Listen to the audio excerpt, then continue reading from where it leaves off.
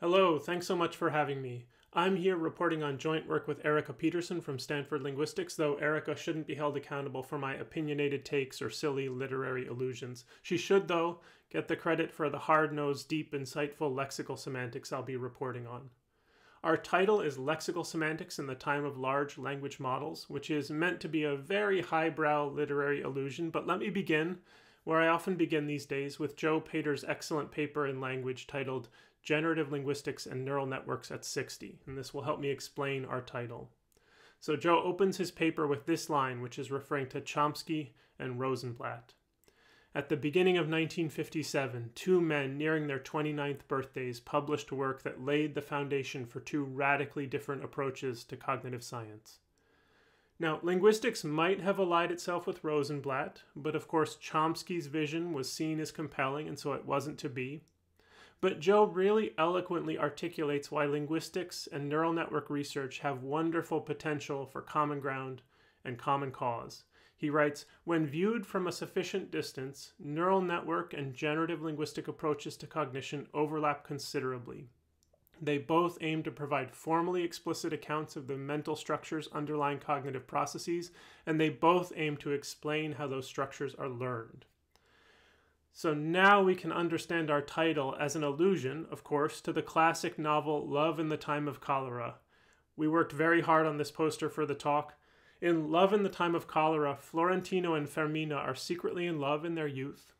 They're forced apart and end up leading lives so different that their early bond becomes impossible to fully recall. They eventually find their way back to each other and fall back in love, accepting, though, that this will always be a complicated love given their very different pasts. So in meme-like fashion, we've been very clear here about the roles. Lexical semantics, and maybe all of linguistics, is Fermina. In her youth, she briefly loved Florentino, aka connectionism, but it wasn't to be. So she settled for formal logic, Dr. Urbino here. And we've modified the tagline for the movie, I don't want you to overlook this. How long would you wait for complete meaning representations? Okay, let's dive in. The star of our show is going to be the English verb break. Break and Bert, I suppose. In linguistics, break is really well studied because it is like the canonical instance of a verb that undergoes the causative alternation. You have the linguist broke the window and also the window broke, where the theme argument, the window, has been promoted to subject position. This alternation also gives linguists a chance to think about agentivity, since example 1 might lead you to an agentive inference for the linguist, but that's not entailed, and examples like the hurricane broke the window seem to show that it can be missing. So this is all good stuff, but we need to break out of the trap of thinking that this is the full story for break. It definitely is not. Let's go deeper. Yes, we have break the vase, where the sense is something like shatter. We also have break the computer, where the meaning is different, more like render inoperable. Break the news is different yet again. To break the news is to reveal it in some way. If you break the silence, then you interrupt the silence. If you break the record, then you surpass the record. On the other hand, if you break the code, then you decipher it. If you break a horse, you probably tamed it. If you break a $10 bill, you do something very particular with it. You make change. When you break a fall, you lessen it somehow. And if you break the law, you violate it, a transgression. These are all transitive uses. We also have some obligatory intransitive ones, like the weather broke, which means the weather changed. And we have the day broke, which means it began. And I haven't even gotten to the verb particle constructions. If you break off the engagement, you end it. If you break out in hives, it means you are suddenly afflicted by hives. You can break into a building, that means you intrude. If you break down a problem, though, you analyze it. And those are the transitive cases. We have a bunch of intransitive cases, various predicates like break in, break free, break even, break forth, break to the right, break out. And I'm sure this isn't comprehensive, but this is already a lot. When we think about doing lexical semantics, we should be thinking about all of this complexity and trying to characterize it and identify its extent and track down its origins and all of that. Now, within lexical semantics, one important angle people have taken on this problem involves assessing which verbs undergo the causative alternation that I mentioned before, or more generally, which versions are obligatorily transitive, which are obligatorily intransitive, and which allow for alternations between the two. For example, the uses in this first block are alternating. Alongside the transitive cases we've listed, we have intransitive ones like the vase broke, the news broke, and the silence broke. In the next block, we have the transitive only cases. For example, you can't say the law broke or the $10 bill broke. If you reflect on your intuitions, you might feel some uncertainty around the boundary here for cases like the record broke and the code broke. Don't worry, that's natural. We'll return to that later. We might indeed want to reframe this to be less about what's possible in some strict sense and make it more about what's required of the construction to make it, say, an intransitive use. Our final group is the intransitive only cases like the weather broke. You simply can't say Zeus broke the weather or we broke free the jail. The intransitive cases just can't be transitive, it seems, and the particle constructions all require the internal argument to be introduced with a preposition, as in we broke free from the jail. And ones like breakout, as in fighting broke out, seem just not to have even those quasi-transitive uses. Incidentally, for all these intransitive cases, it's common to explain them by way of the unaccusativity hypothesis. We say that these constructions are underlyingly actually more like transitive cases without a subject, and the subject we do see is underlyingly playing a theme-like role semantically, and that of course blocks the introduction of a second theme. The semantic role is already occupied. Okay, obviously these argument structure details are just one small aspect of these lexical entries. To keep things manageable here, we're mostly going to set aside the particle and predicative break constructions from here on out and focus on the simpler examples that we've given on this slide. What kinds of features can we identify and study here? Well, we've touched on the argument structure features already. We could break down the verbs we're looking at based on whether they allow transitive uses and whether they allow intransitive uses, with the alternating cases then emerging as the verbs that appear in both constructions. We could also ask which meanings are metaphorical and which are literal. This is a common question to ask, but a very difficult one to answer in the details. Maybe we can agree that break the vase is non-metaphorical, but even break the computer is tricky. Is it a second sense or a metaphor that builds on shattering? Or is there even a fact of the matter here? Maybe break the news and break a $10 bill are clearly metaphorical, but drawing a firm boundary is going to be very difficult even if we allow ourselves a very rich feature space for doing this. My own preference would be to take the entire semantic space as it is and try to understand its fixed uses and those that can arise with creative language use and not worry about metaphorical or not. Another feature we could think about is the event classes. That's what I've been using informally with these paraphrases that I've been giving in parentheses. Now, we could hope to find a smaller stock of meaning classes that cover all the spaces of use, or we could simply treat these as semantic associations that might have multiple dimensions and create multiple connections to the rest of the lexicon. Another thing to consider would be the status of the argument or arguments to the verb. Do they need to be animate or eventive or agentive and so forth?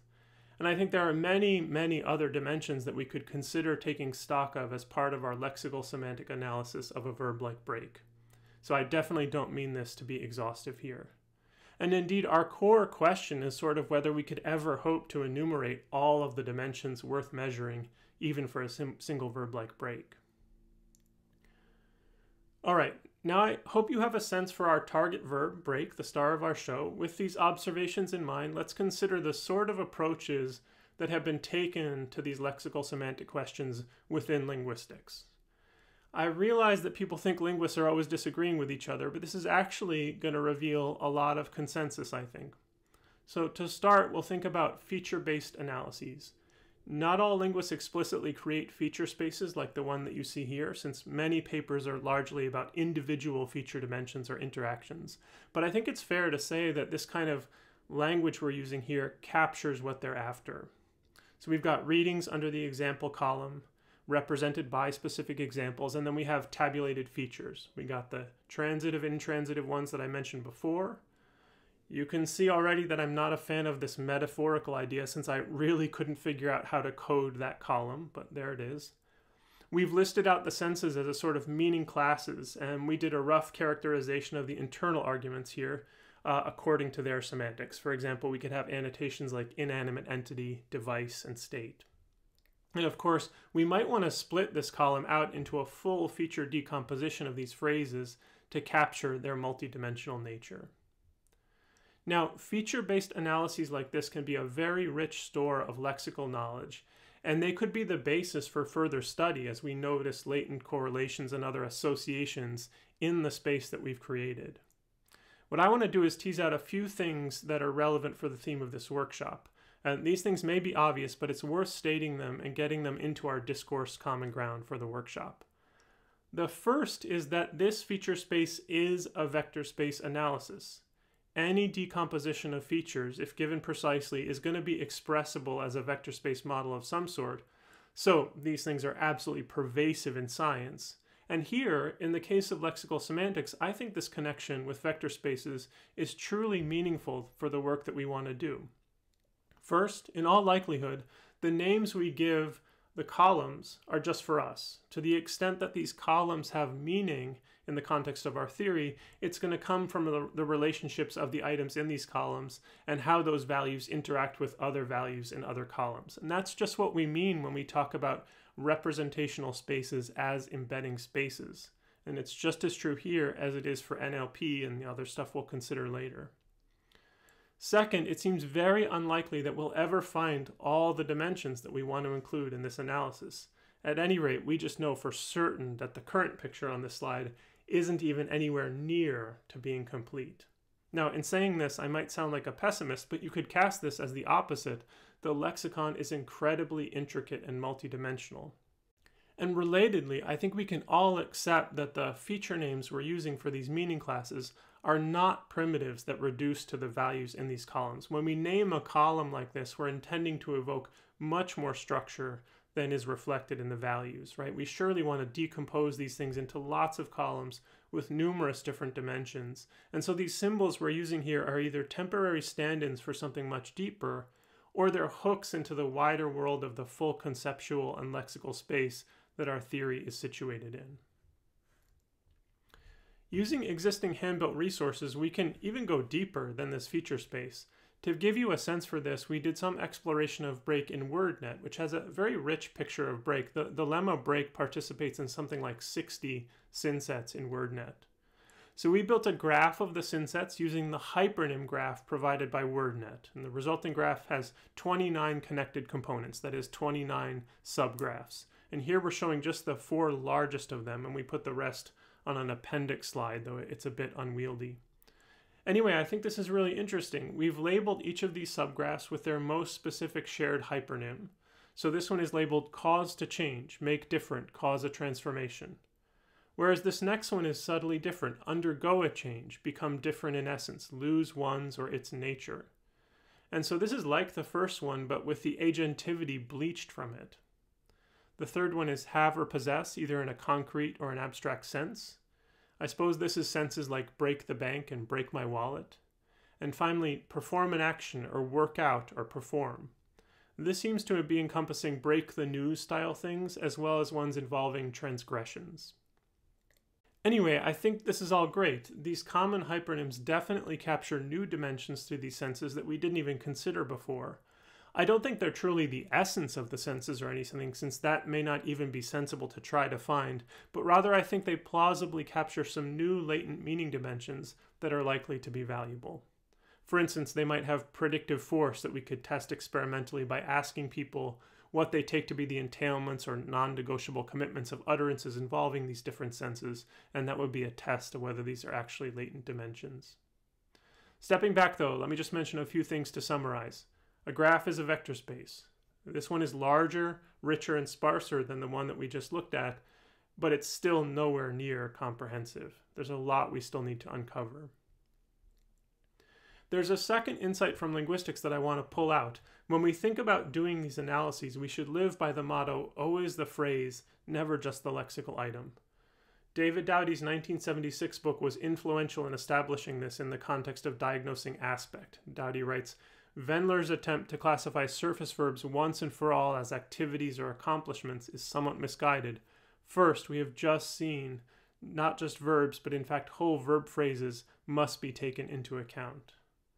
I feel this is a point of consensus throughout linguistics at this point, and then Hagit Borer really took it to the limit in her series of books called Structuring Sense. In book 1, she writes of open class lexical items that they do not have any formal properties and are in a sense tantamount to raw material, stuff, which is poured into the structural mold to be assigned grammatical properties. So on this view, the lexemes of the language are all potentials. They're vessels waiting to be fleshed out based on the context.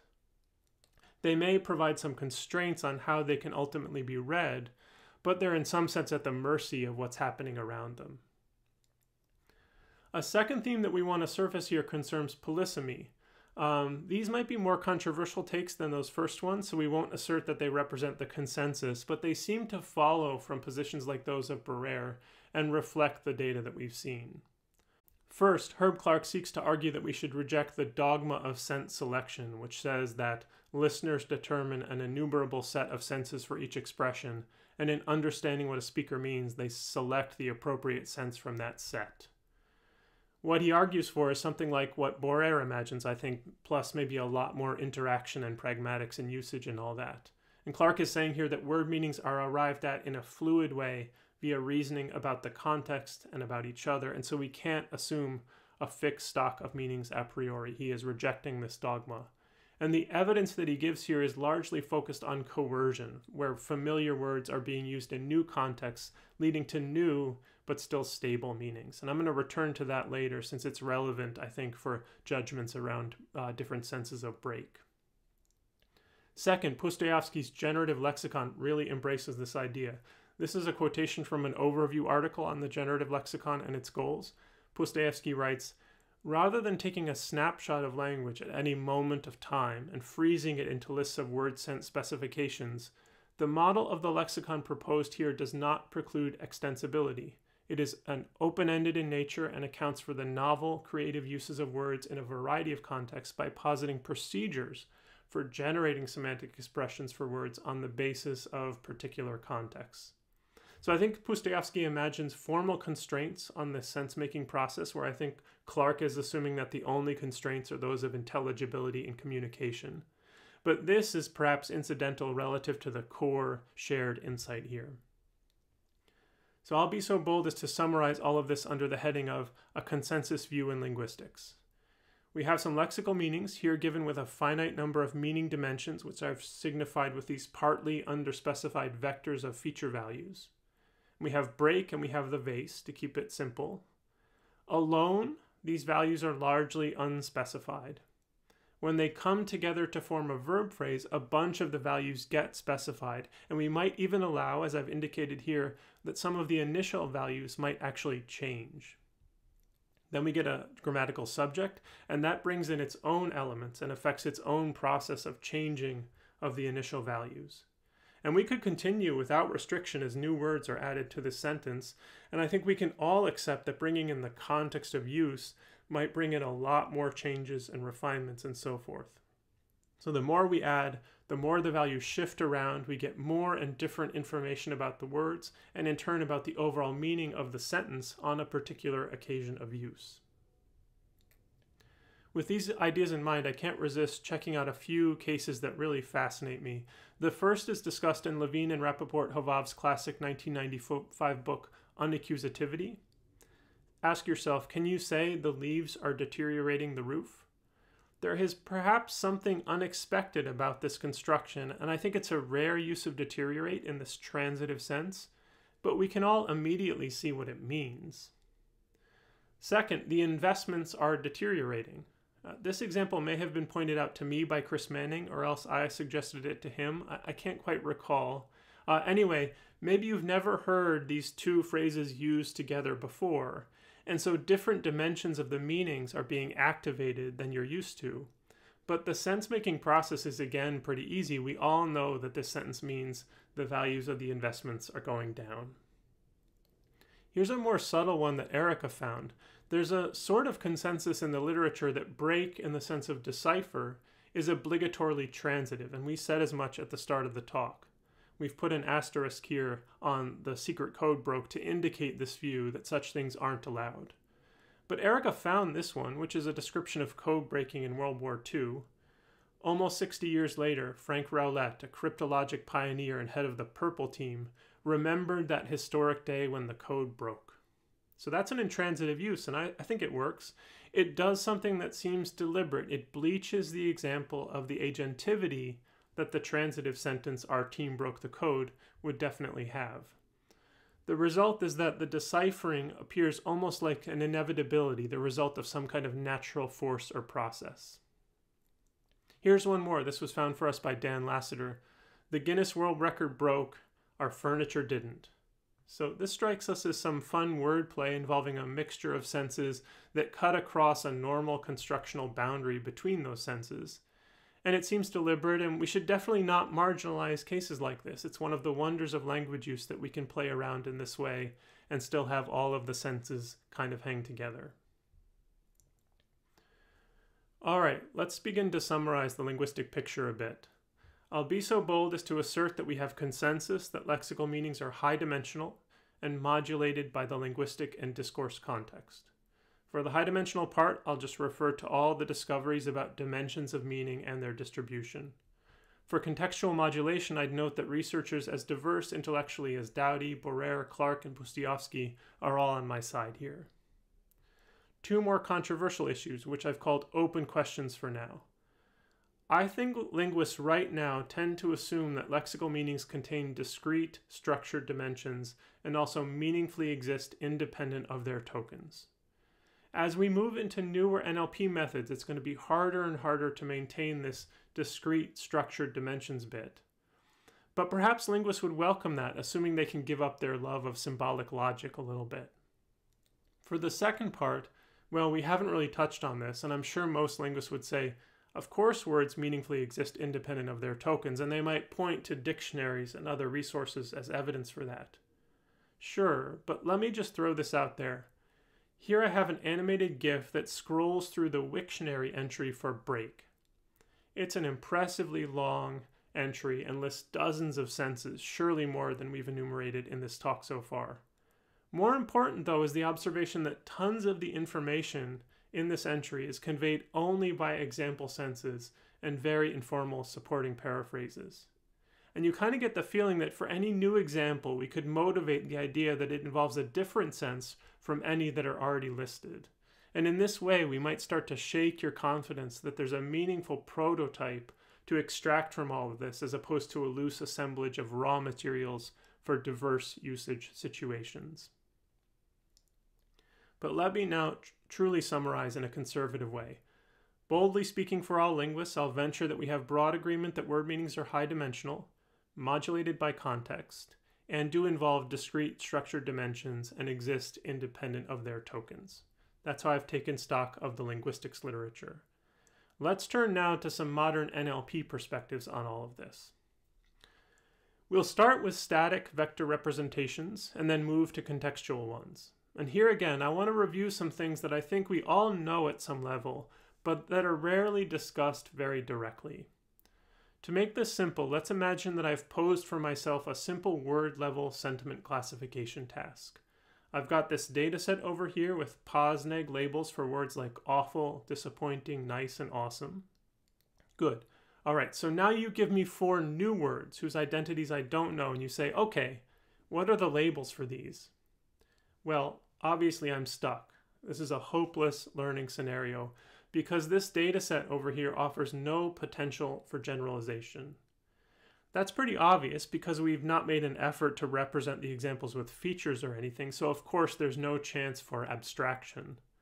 But this problem can arise even when we have feature representations, and it will arise very forcefully if we try to pose a hard generalization task for ourselves without really reflecting on what we're doing, right? Suppose I add 4 feature dimensions to the data set, but then I set things up so that my train set on the left will contain one kind of example and my test set on the right will contain another.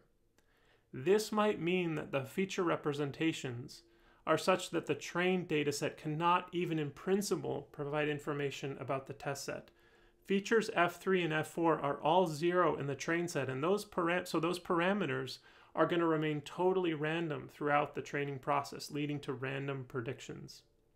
We don't need an experiment to tell us that in this case, because the feature spaces are so absurdly distinct for train and test, but subtler versions of this can arise whenever we have these very highly structured, hand-built feature spaces.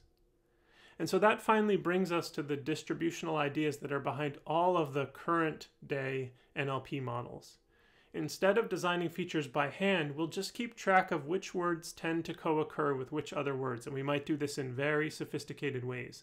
But in the simplest case, we can just count these co-occurrence patterns. Here I've illustrated with 2 column dimensions, co-occurrences with the word excellent and horrid.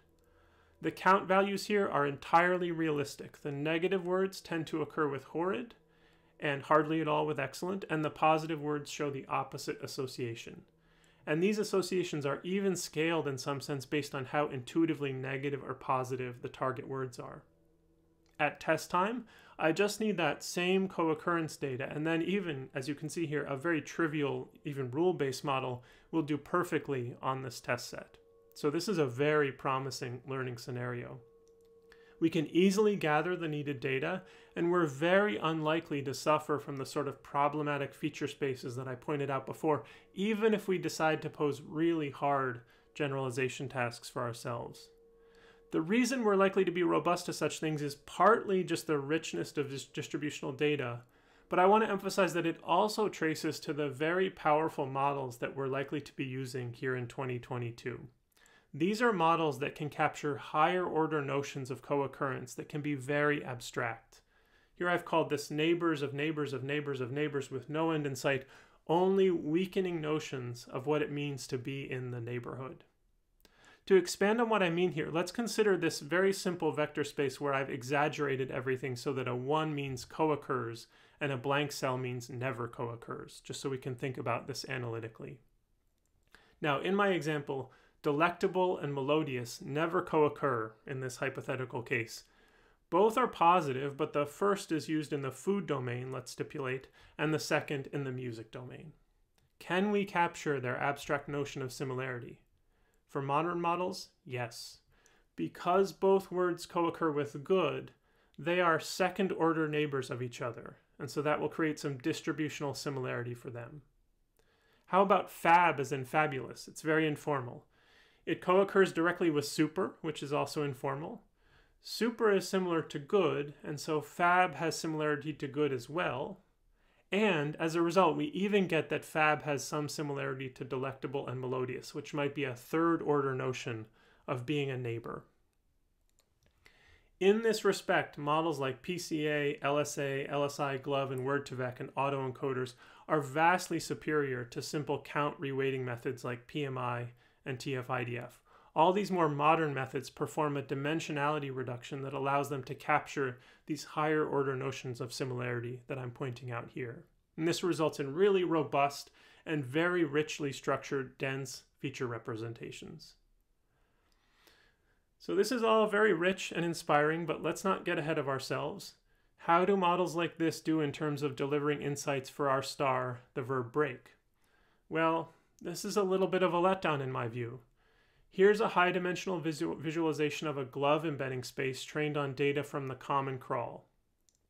The space itself has a lot of rich structure, but the area around break seems sort of diffuse and bland, right? The model did cluster all the morphological variants like break, broke, and breaking, which is reassuring to be sure, but their neighbors seem like a mixture of synonyms for some of the senses of break, like stop, as well as collocational stuff like backs and other random things that you can see here.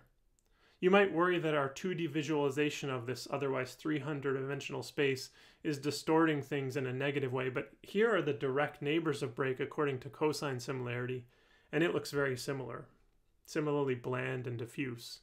So what's the problem?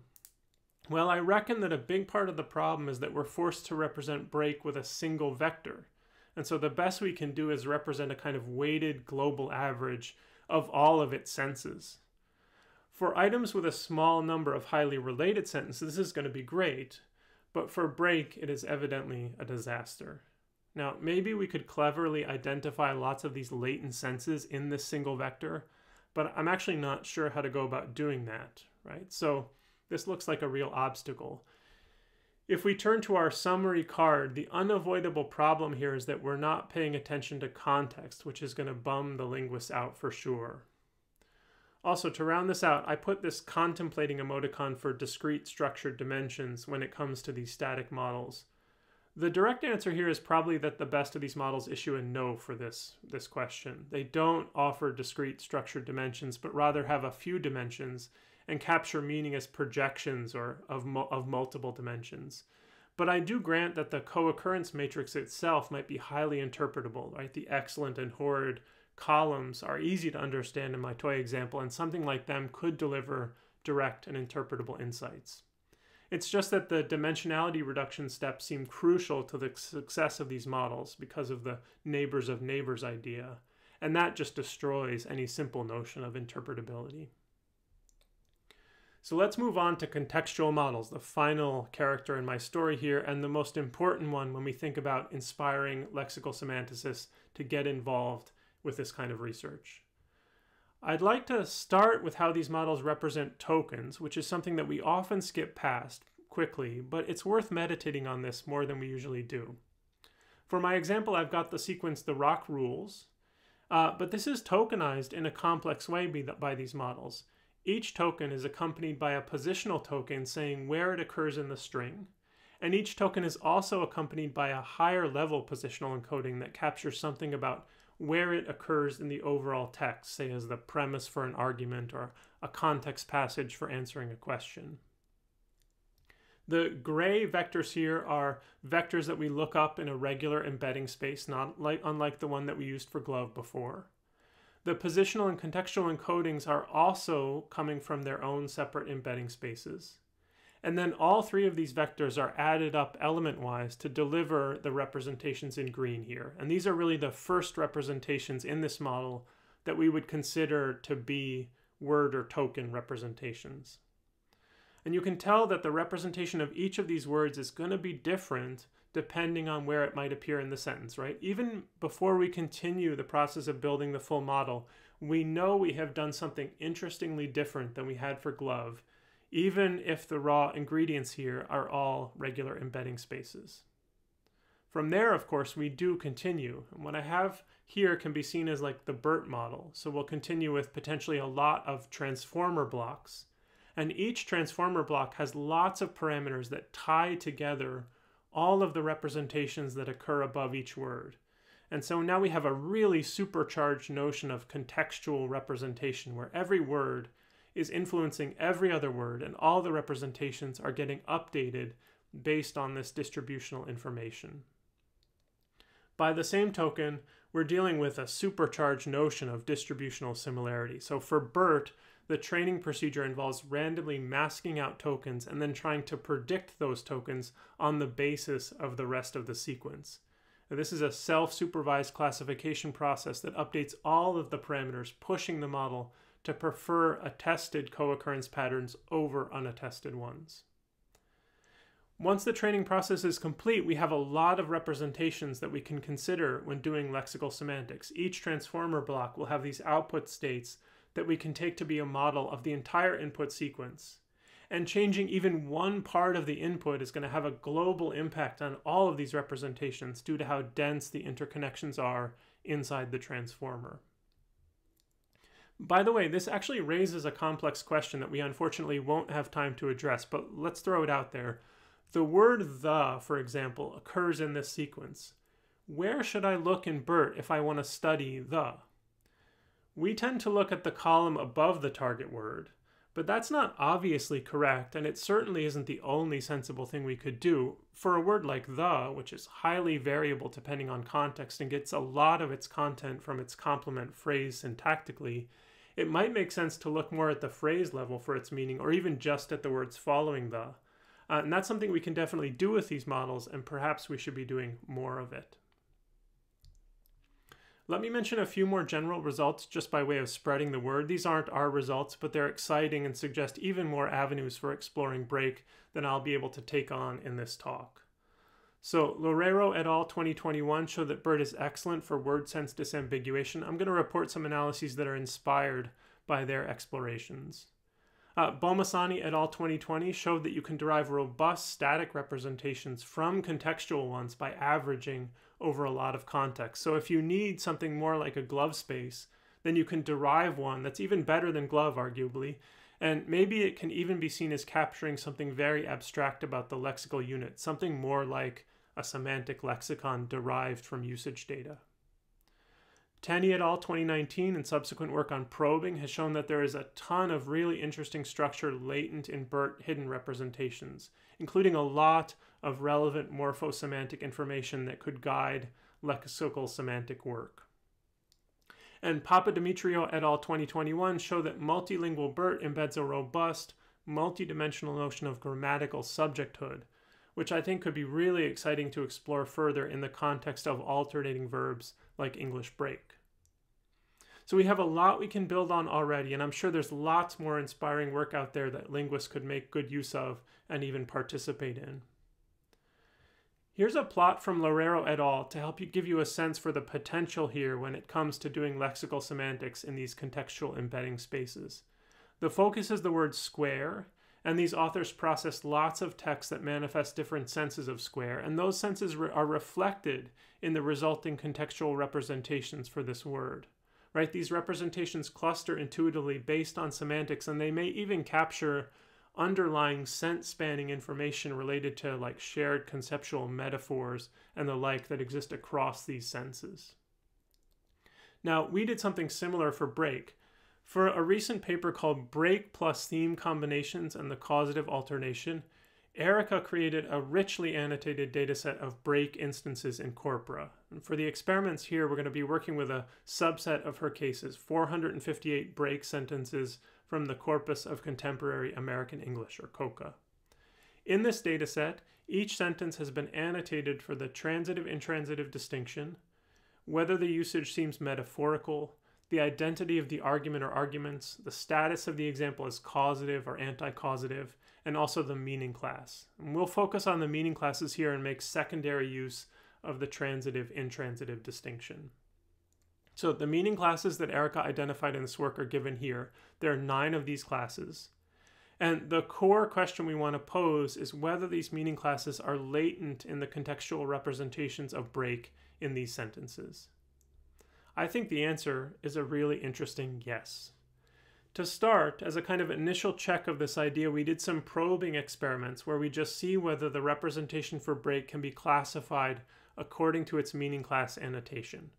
Our probe model is an L2 regularized classifier with a cross-entropy loss, with a penalty chosen via cross-validation on the train set. And here we're reporting macro F1 scores averaged across 3 folds of cross-validation.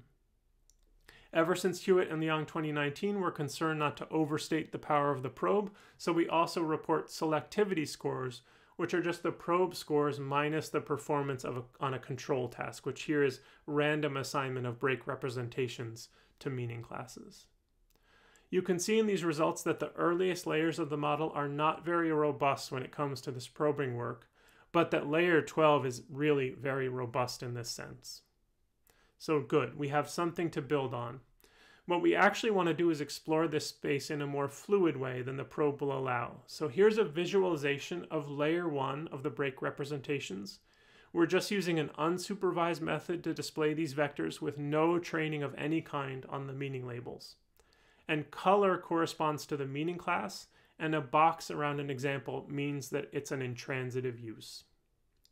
Here at layer 1, there isn't really much structure as far as I can tell, as we might expect from those probe numbers we reported. But layer 12 is a different story. By layer 12, we have a lot of rich structure. Indeed, to a first approximation, the model seems to have a highly structured view of these tokens that is nicely aligned with our meaning class labels. The green case is the only clear exception to this, but that's the unclassified group in Erica's annotation scheme, and I think our model can help us add some structure to that otherwise diffuse group.